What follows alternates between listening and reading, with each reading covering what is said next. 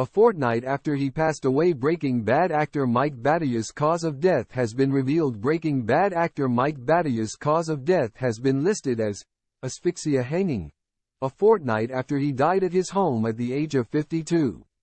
It comes after the star's family told TMZ that he had suffered a heart attack in his sleep on June 1.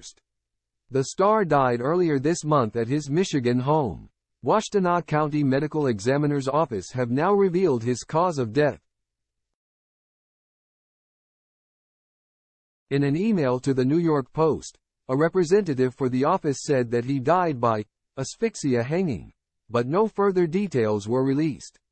The actor played Dennis Murkowski, the manager at Gustavo Fring's laundromat, in 3 episodes of the show from 2011-2012.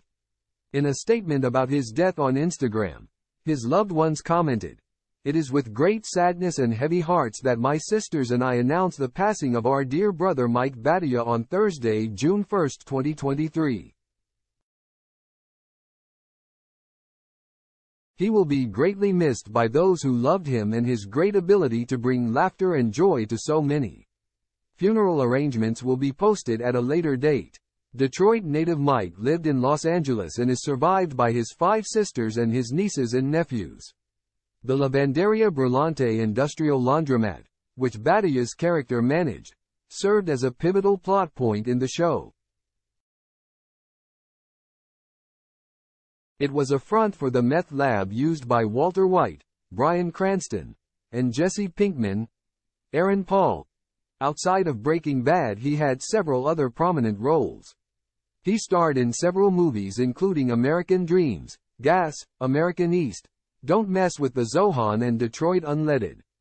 He also had a voice acting role in the 2014 hit film X-Men: Days of Future Past. Mike was also an acclaimed stand-up comic who was part of the first wave of Western comics to perform for local audiences in the Middle East in places such as Dubai.